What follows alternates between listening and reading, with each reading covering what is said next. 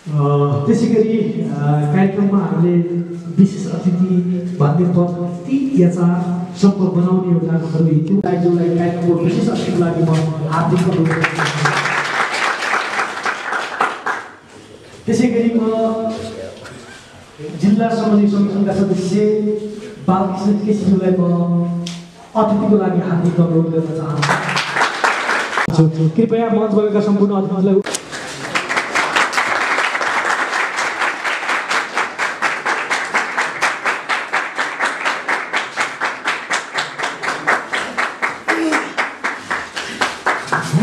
आज वास्तवमा उत्कर्षको दुई शब्द मात्र सुनाए हामी सबै व्यस्त छौँ। मेरो धेरै सम्मान र सरल छ क्रिकेट हुन्छ भन्ने हाम्रा सोचहरूको बिरुद्ध आज एउटा जिल्लाले यो राष्ट्रले गर्व गर्ने खेल क्रिकेटका लागि म विद्युत श्रेष्ठलाई हार्दिक अनुरोध गर्न चाहन्छु।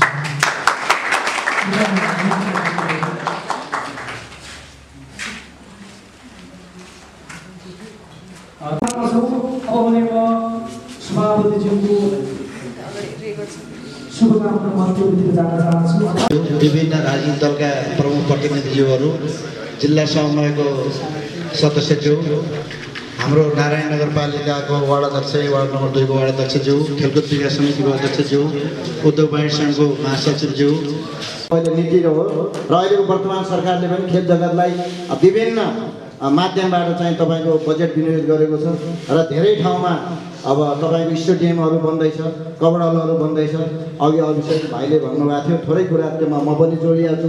कतै यो कबड हलको विरोधी हो कि समन्वय प्रमुख भन्ने जस्तो यहाँ यता गर्दा चाहिँ आवाज भएको मैले पनि बाहिर पाएँ। कबड हलको विकासको विरोधी हामी जनप्रतिनिधि हुन लाग्यौँ, कबड हलको विरोधी हुन लाग्यौँ भने हामीले के नै बुझेर राजनीति गरेछौँ त? त्यो अवश्य पनि हामी त्यसका विरोधी होइनौँ, तर हामी केका विरोधी, म के को मात्र विरोधी हो भने विधिको विरोधी नै हो, थितिको विरोधी नै हो, सिस्टमको विरोधी नै हो। क्या हो है यो बेटी हो है भन्नुपर्ने हाम्रो नैसर्गिक दायित्व भएकोले त्यो कुरा मात्रै मैले गरेँ। म कबड हलको विरोधी होइन। कबड हल जहाँ भन्छ मेरो स्वागत छ, कबड हल भन्नुपर्छ। आएको बजेट फ्रिज जानु, फ्रिज पठाउनु भनेको हाम्रो नैतिक जिम्मेवारी हो, दायित्व। फ्रिज पठाउनु भने हाम्रो चाहिँ कायरता हो। त्यसो भए त्यो प्रति म एकदमै कबड हल बनोस्, मेरो शुभकामना छ। यहाँ सबैलाई मैले यो कुरा क्लियर पनि गरेँ। अब अर्को कुरा, अब यतिको चाहिँ आँट गरेर यतिको युवाहरूलाई अब सम्बोधन हुँदै जानेछन्। वर्तमानमा म भन्न चाहन्छु हामीसँग जे उपलब्ध मैदानहरू छन् त्यसैमा टेकेर तपाईँहरूले आफ्नो क्षमता, आफ्नो प्रतिभा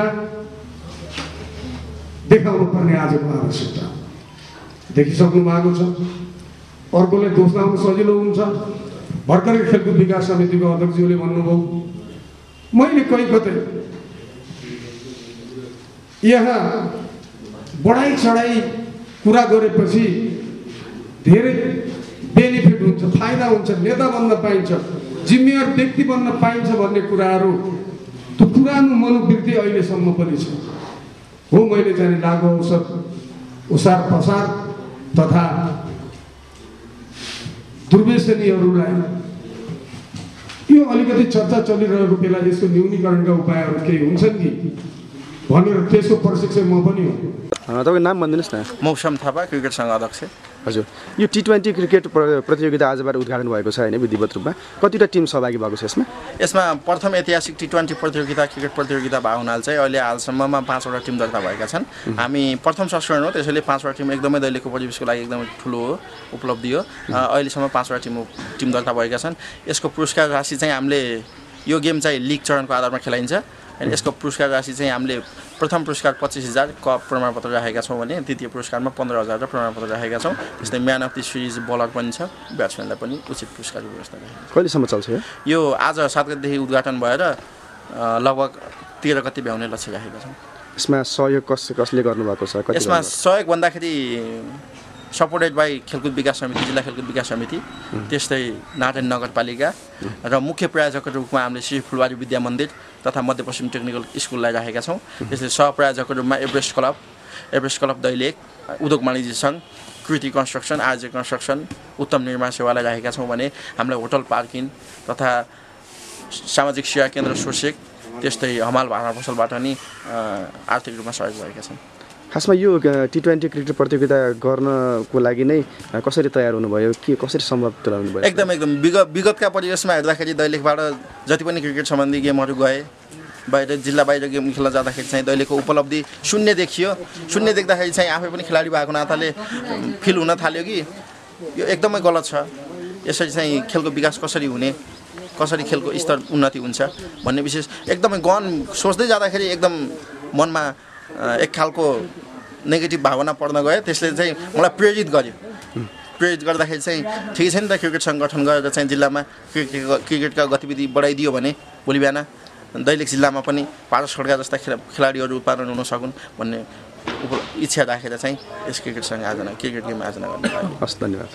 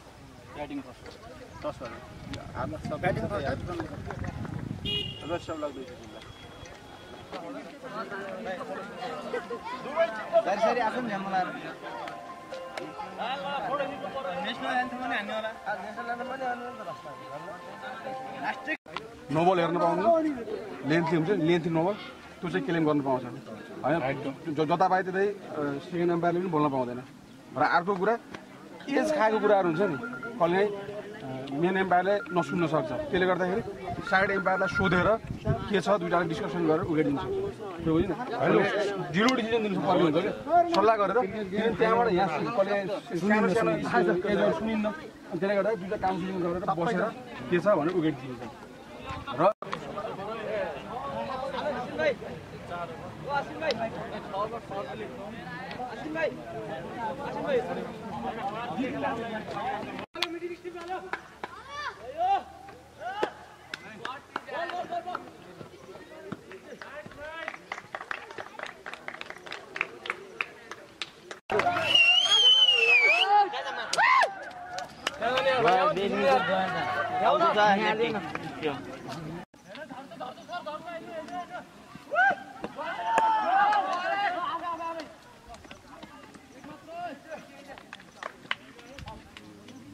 यो कहिल्यै धेरैसम्म टिकाएन आज कति टिक्छ यो टोपीले राम्रो 2 ओभर बढी कहिले थियो क्या छ आज धेरैचोटि दुईचोटि आज क्या छ चढाउन खोज्नु रहेछ ट्याप्पै क्या जान्छ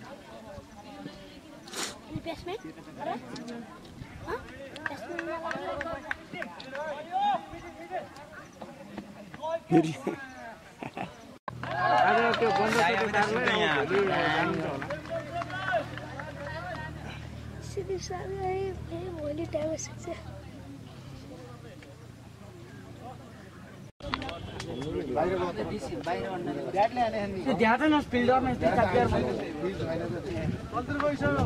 यसै पनि चौका हो नि त अब यो सर्ट बनाउनाले सबै बस्नु पाइन्न होइन यस्तोमा सबै कहाँ बाहिर जानु पाइन्छ हेलो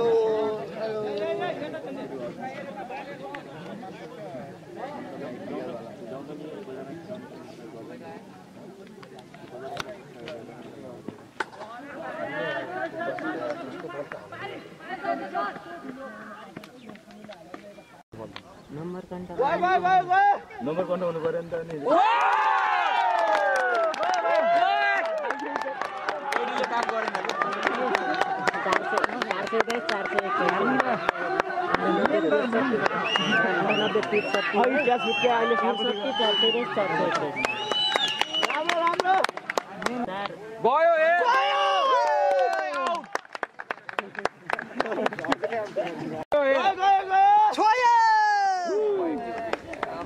वाइड नदे भाइ वाइड नदे कति पुगा रहेछ पुग्यो होला ठन्नै वाइड यो 1 रन बचा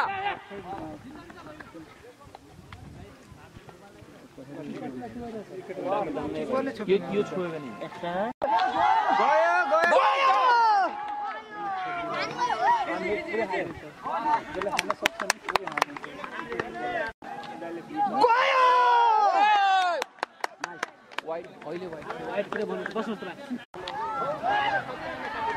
छक्का खेलाडीले दिने पेसा त्यो खेला हेर्ने त दिने होइन पेसा भन्दिया चाहिँ मलाई बाहिर कोही नगरे यहाँ हेर्न त्यसै आएको बस्नु त कहाँ छु ओभर त्यति ओभर खेलेको बल ल्याएर खेल्नु नयाँ बल खेल्नु नयाँ बल त सुरु गराइदिनु सुरु गराइदिनु इनिङ ब्रेकमा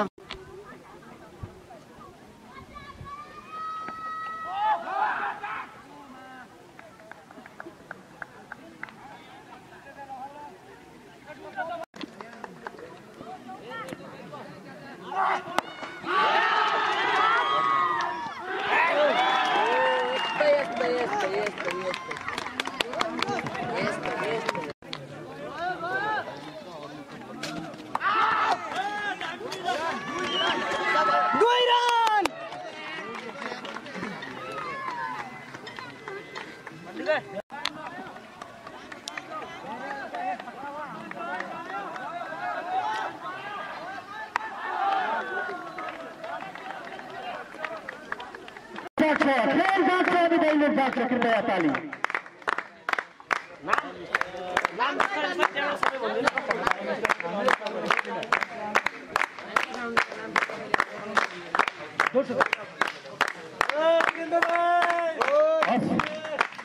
यो नगद प्रमाणपत्र टोपी पनि जित्नु होला कृपया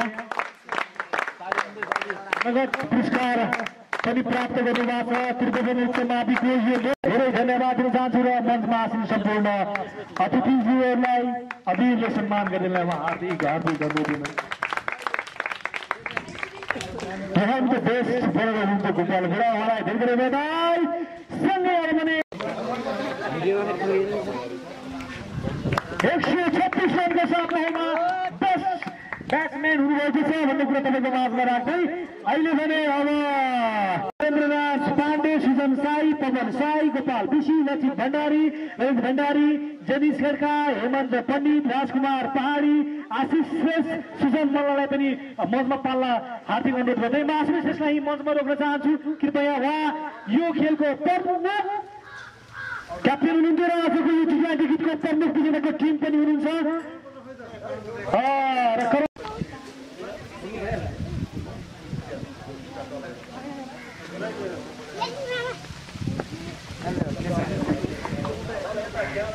मैले आज